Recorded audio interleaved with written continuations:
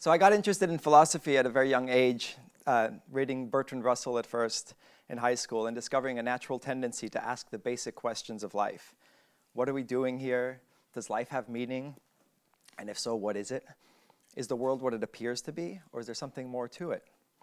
I didn't think that at the time that I didn't think at the time that there was anything one could do with this curiosity in terms of a career. So when I set off to university, my plan was to study architecture. It seemed a sensible combination of creativity and something literally more concrete than philosophy. My first semester at Berkeley, I stumbled on an elective course called Existentialism in Literature and Film. And it very quickly changed the course and the direction of my life. I discovered through both the contents of the course and the charm, inspiring manner, and philosophical approach of its professor, Hubert Dreyfus, that philosophy could indeed be a substantial profession. And even more excitingly for me, that the philosopher didn't necessarily have to limit himself to the world of academia. One could make films, and thus not only elaborate explicit philosophical ideas, but also explore, often in a more subtle and nuanced way, their implications within the context of real people behaving in complex worlds, containing moods, emotions, and expressing various perspectives in ways that could never be made explicit in a formal philosophical argument. I proceeded to change my major to philosophy and take every course that Professor Dreyfus offered during the next 5 years, reading and learning mostly about his take on Martin Heidegger and the existentialist and phenomenological traditions. I also started making films, traveling the world and documenting what I thought were great examples of ways of life that expressed deep things about what it means to be human. My view of the world and our place in it, and the creative process, were shaped by this study and this work. And 10 years later, having made one feature film and several smaller films, I decided to revisit Professor Dreyfus and pay homage to his influence on me and thousands of other students by making a film not necessarily about him, but about his ideas about how we exist in the world.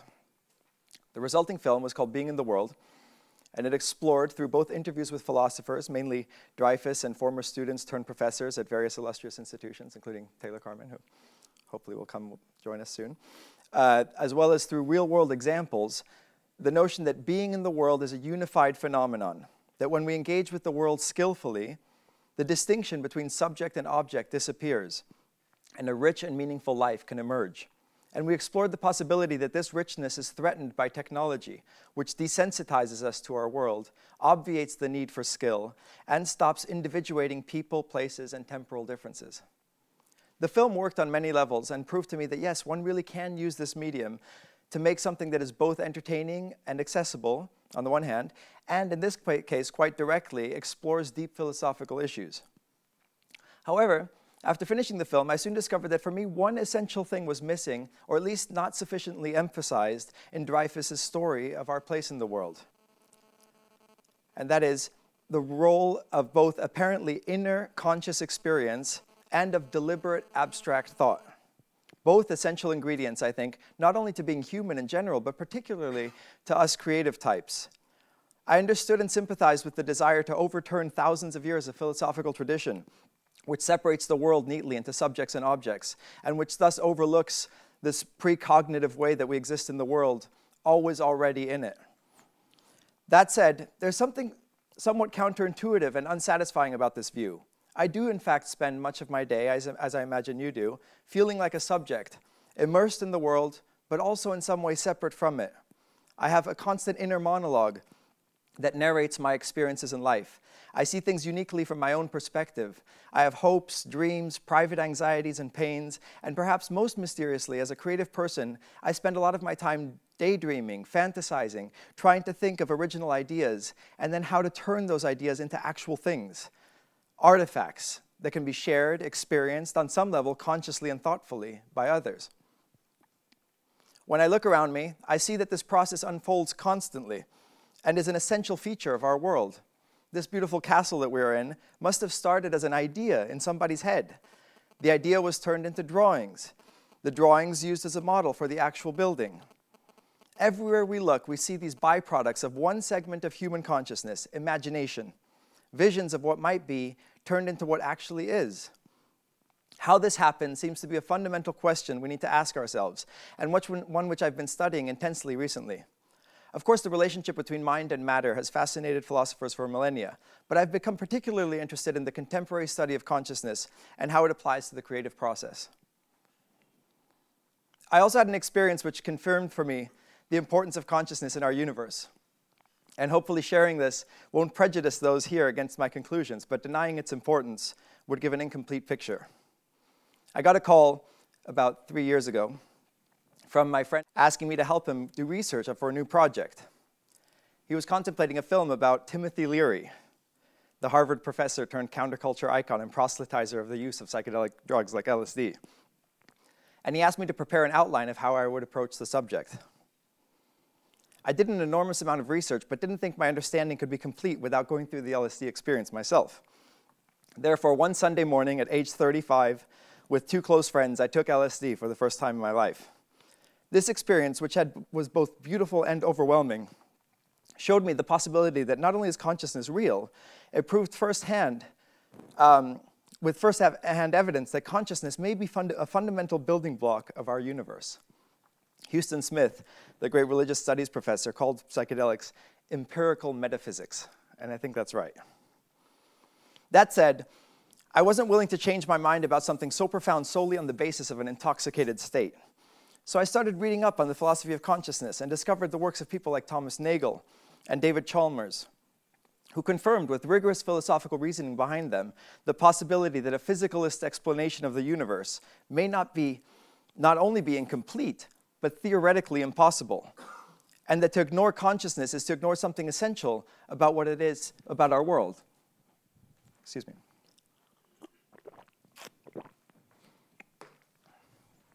At this point, I should clarify what I mean by consciousness. We hear the term knocked around a lot these days, especially in California, where I live. Most of it is at best vague and at worst New Age drivel. People talk about conscious capitalism, conscious consumerism, expanding consciousness. When philosophers speak of consciousness, we, if I may, are referring not only to awareness in general, but more specifically to the existence of subjective experience. What is it like to be a thing for the thing itself?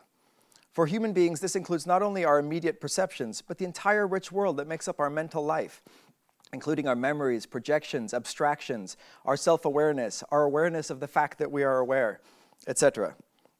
I've become interested in how we interact with this conscious plane, in what sense this conscious plane exists, and how we use it to bring something new into the world, and in what sense, if any, artifacts of human creativity might be seen as representations of things that at first only exist in this conscious space. For much of human history, it was assumed that everything had a mind of some kind. Rocks fell to earth because they were disposed to being close to the earth. Water had a desire to stay flat. Heraclitus said, "The thinking faculty is common to all." Plato even argued for panpsychism, this idea that mind is everywhere, in the Sophist, in which he wrote that all things participate in the form of being and that it must have a psychic aspect of mind and soul. In the Philebus and the Timaeus, Plato argues for the idea of a world soul, or anima mundi. He said, "The world is indeed a living being endowed with a soul and intelligence, a single visible living entity containing all other living entities, which by their nature are all related." And panpsychism persisted in different forms throughout the world amongst even the most serious thinkers like Leibniz and Schopenhauer, who said, "All ostensible mind can be attributed to matter, but all matter can likewise be attributed to mind." But then in the 20th century, as a materialist, scientific view became better and better at explaining and predicting the behavior of things in the universe, the idea of panpsychism became increasingly far-fetched. The pervasive view became that not only are most things not conscious, even what we call consciousness in human beings is, in Dan Dennett's term, nothing but an elaborate trick, which evolved out of the growing complexity of the human brain and which could ultimately be reduced to it. Moreover, since consciousness is essentially subjective and science deals with objectivity, nothing serious could be said about it anyway. And the study of consciousness was swept under the rug. As late as 1989, Stuart Sutherland said, quote, "The term is impossible to define except in terms that are unintelligible without a grasp of what consciousness means. It is impossible to specify what it is, what it does, or why it has evolved. Nothing worth reading has ever been written on it." Then, about 25 years ago, people, particularly scientists and philosophers, realized that we just cannot ignore the issue of consciousness much longer. It's just too hard to deny not only that consciousness exists, but it is one of the most primordial and defining attributes, at the very least, of being human. As David Chalmers argues, it's the first datum, the one thing that we cannot doubt. I may be able to doubt the existence of the outside world. I can doubt whether you are real. I can doubt whether even you are conscious. But the one thing I cannot deny is that I am conscious. Consciousness is particularly interesting for philosophers as it completely collapses the problem of appearance versus reality. I can wonder whether this podium really is what it appears to me. But when it comes to things like pain, there's no difference between appearance of pain and pain itself. The problem is that no matter how hard I try, it's impossible to objectively describe my pain to you. So we have here something that is both very real and very difficult, if not impossible, to describe using the tools of objective observation so dear to scientists. Moreover, if we do manage to strip away all subjectivity from our analysis of the world, what exactly are we left with? As Edward Feser put it, when the natural world is denuded of the qualitative features common sense takes it to have, color, odor, taste, sound, and the like, as we experience them in everyday life, what we are left with is an entirely abstract structure, the sort of thing physics expresses in the language of mathematics. But it's simply incoherent to regard the mind-independent world as nothing but an abstract structure. There must be something which has that structure. Moreover, to deny the existence of the qualitative features themselves, as some eliminative materialists have suggested doing by the way of solving, by brute force, the problem qualia pose for physicalism, I'll explain what qualia are in a minute, would in effect be to cut off the scientific redefinition of nature from any empirical support at all. We would be denying, in the name of science, the very existence of conscious experience from which scientific inquiry proceeds. These issues, sometimes referred to as the hard problem of consciousness, present us with questions that go beyond the fact that we don't exactly understand how brains work yet. There is the issue, seemingly intractable, that no matter how well we describe physical processes, again, A, we are missing some essential feature, namely what it is like for the person or entity having the experiences, and B, all the description of behavior and external reality is not logically incompatible with the absence of consciousness. In other words, we can imagine a world just like this one, in which everything behaves just as it does, but no subjectivity exists at all. These 2 points are illustrated with 2 fun thought experiments in philosophy. The first is to imagine Mary, a brilliant neuroscientist of the future. Mary knows everything there is to know about the brain. However, she lives her entire life in a black and white room. She uses black and white monitors and other machines to study John's brain when he looks at the color red. She knows the wavelength of the color, the chemical reactions down to the synapse of what happens when the wavelength hits John's eyes and the information reaches John's brain. She does this for as many years as it takes to understand everything there is to understand about John's brain when he looks at the color red. Then one day, she emerges from the black and white room and she looks at the color red for the first time. It's clear that she has learned something new at this point, a new fact about the world, namely that this is what it's like to see red. And this is what philosophers refer to as, these raw sensory phenomena are called qualia. This thought experiment is meant to illustrate, again, that no amount of objective analysis can ever come close to making one understand subjective experience. The second thought experiment involves a peculiar type of zombie. The philosophical zombie looks like a human, acts like a human, talks like a human. However, he lacks consciousness. He has no inner experience. The fact that such a zombie is logically conceivable, not even actually conceivable, is seen by many to show that consciousness is separate from any description of behavior. I think we can clearly see this in the case of robots. We can imagine a more and more elaborate robot with perfect memory, cameras as eyes, tactile responsiveness, an ability to interact with us more and more, like a more and more advanced version of Siri on our iPhones. But all of this, we can see clearly, is not inconsistent with the possibility that the robot might not have any inner experience at all. So if the inner experience can't be explained or predicted in terms of outer behavior, where exactly does it come from?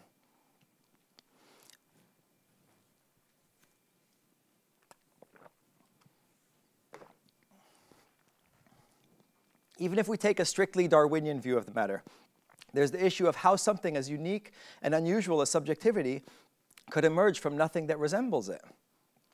William Kingdon Clifford argued in the 1800s already, we cannot suppose that so enormous a jump from one creature to another should have occurred at any point in the process of evolution as the introduction of a fact entirely different and absolutely separate from the physical fact.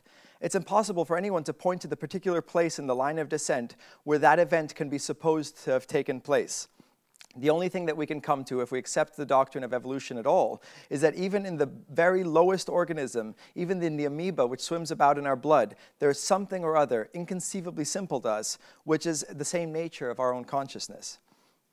There's a huge amount of literature around this issue, and it's impossible for me to get into all the details in this talk. But the bottom line is that when it comes to reducing consciousness to material facts about the world, there's not only the problem of understanding something as complex as the human brain, but there are more fundamental issues about the very logical possibility of ever being able to do so.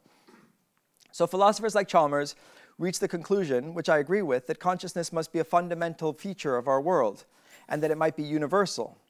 Not just unique to humans and some animals, but to all things.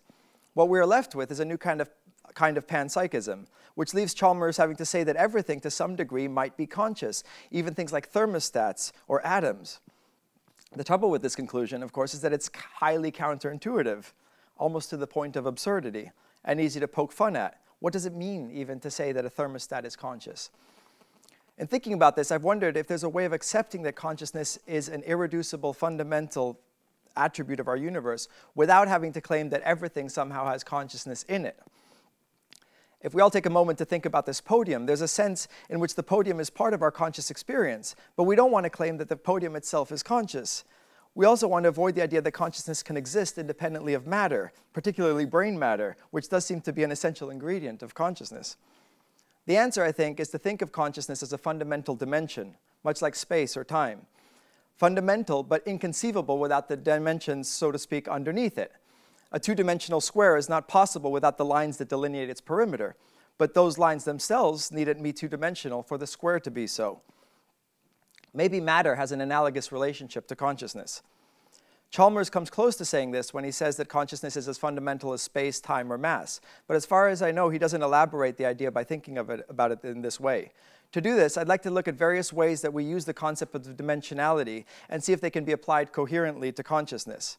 I believe that thinking about consciousness in this way will help us better to understand the way human beings interact with both mind and matter in general, and my hope is that seeing consciousness in this way will let us see that just as a painter represents a three-dimensional object in two-dimensional space, all of human creativity analogous is the representation or projection of this conscious dimension within the accepted dimensions of space and time.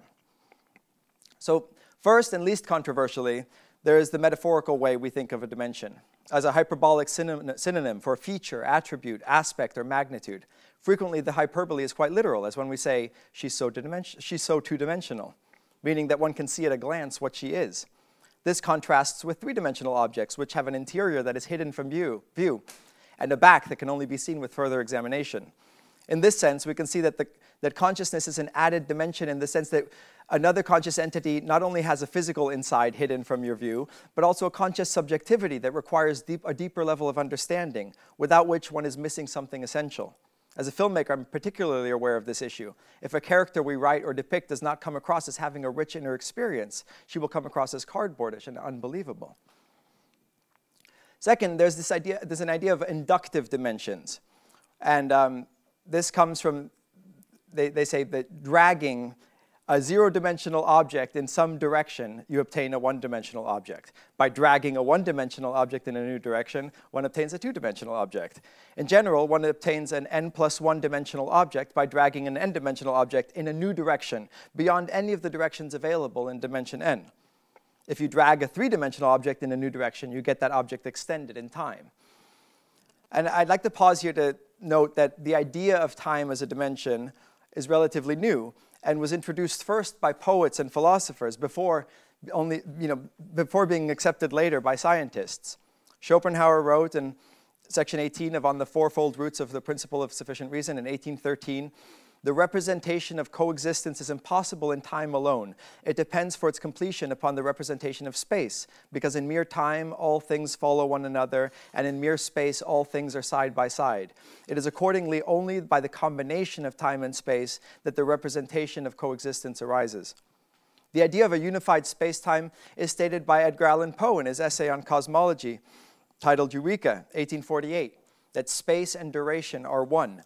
In 1895, his novel, The Time Machine, H.G. Wells wrote, quote, "There is no difference between time and any of the three dimensions of space except that our consciousness moves along it, and that any real body must have extension in four directions. It must have length, breadth, thickness, and duration."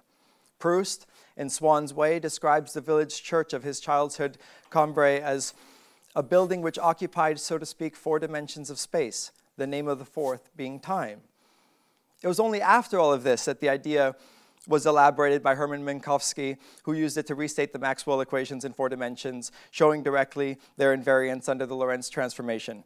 He further reformulated in four dimensions the then recent theory of special relativity of Einstein. From this, he concluded that time and space should be treated equally, and so arose his concept of events taking place in a unified four-dimensional space-time continuum.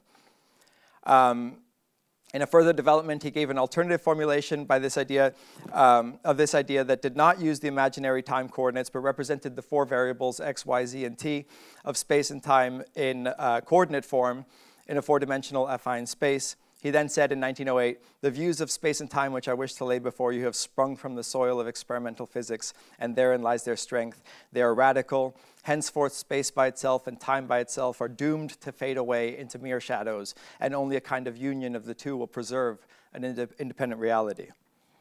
Clearly, I'm not a physicist, and it is my humble hope that we can introduce the idea of consciousness as a dimension much the same way that the writers and philosophers did above, and which can later be confirmed or disproved by scientific inquiry into both consciousness and upper-level dimensions. For now, what we do know is that science has failed to provide an adequate explanation of consciousness, and that many serious philosophers, from Strawson to Penrose to John Searle to Thomas Nagel and Noam Chomsky, have all said a revolutionary change in physics might be needed to deal with the problem of consciousness. Returning to the idea of inductive dimensions, dragging dimensions in a new direction to get dimension n+1, we can ask ourselves if consciousness could be seen as what happens when we drag space-time in a new direction. Could it be that when I perceive a particular situation and imagine the countless possibilities it entails, that this is a form of such a dragging? Could this be happening when I remember an event nostalgically? When we look at various pairs of objects and abstract this to the idea of the number 2? When we idealize the world in a work of art, be it in a painting or a photograph, could it be that we are dragging what is real into what is ideal and then back again? And is this why so often a representation of the world is even more beautiful than the world as it actually is? A third way we use the concept of dimension is as a minimum number of coordinates needed to specify a point within it. A point on a line requires one coordinate, the number 5, for example. A point on a square requires 2, a cube 3, a point in space-time 4. It seems to me that if a unit of consciousness, if there is such a thing, would require at least a 5th coordinate that specifies and connects, for example, the 4-dimensional coordinates of that which is being perceived with the entity or having the subjective experience of it. So note here that even though a line is infinite, a square is vastly larger than the line. So while a point on the square could easily sit on the line that defines its edges, there's an infinite number of points that sit nowhere on that line. That said, the square cannot exist independently of the lines that constitute it. Similarly, a unit of awareness, a qualia, for example, can sit on the line of 4-dimensional space-time, as when we perceive something that actually exists. But there is, as expected, a vast mental space that is beyond that line. In other words, it seems intuitively right to me that conscious space-time is infinitely larger than space-time itself, and includes not only what exists, but everything we imagine could exist, as well as all ideas, abstractions, hypotheticals, inspirations, but that none of this is possible without the matter that defines its edges. I think, again, that all human creation is a projection or representation of that vast ephemeral space. And then a final point. No, actually, I have a few more points. We're doing OK on time, right? OK. An essential attribute of going up a dimension is that the n+1 dimensional entity can move about freely in dimension n and defy the constraints of an entity that exists only in dimension n. A square, for example, can pass through a line at a 45-degree angle, appear as a point, become 2 points, grow farther and farther apart, shrink down to 1 point, and then disappear completely. A 3-dimensional world that had no time wouldn't be able to make sense of a temporal entity which was here now and then over there. It would appear that the object was in 2 places at once. Consciousness similarly allows us to move about freely in all dimensions underneath it, in the sense that we can think about remote objects, we can remember things that came before and project future events, as well as be aware of things that don't exist at all. My awareness of the moon, for example, doesn't require the time for the light of the moon to reach my eyes. And then I'd like to take a brief moment to elaborate this as a philosophical argument that I worked out with my friend and collaborator, Mark Rathall, who's a professional philosopher unlike me. So we're just going to take 4 steps and then an inductive move from that. And he suggests that we think of a dimension as a frame of reference. And step 1 is an entity of type F can only exist within a frame of reference that allows for F-type entities. For example, a line can only exist within a frame of reference that involves at least 2 spatial dimensions. A cube can only exist in a frame of reference that involves at least 3 spatial dimensions. A melody can only exist in a frame of reference that involves at least 3 temporal ecstasies, past, present, and future. 2, an entity of type F can only partially or imperfectly be represented within a frame of reference that does not allow for F-type entities. For example, a cube can at best partially or imperfectly be represented within a frame of reference that involves only 2 spatial dimensions. The partiality or imperfection of the representation is seen in the fact that the cube drawn in 2 dimensions can only present itself from a single particular perspective, whereas the cube in a 3-dimensional space can present itself from any perspective. It can also be seen in the way that the 2-dimensional representation of the cube is parasitic on the 3-dimensional experience of the cube. That is, that I couldn't recognize the representation as a representation of a cube if I didn't have the experience of seeing a cube in 3-dimensional space.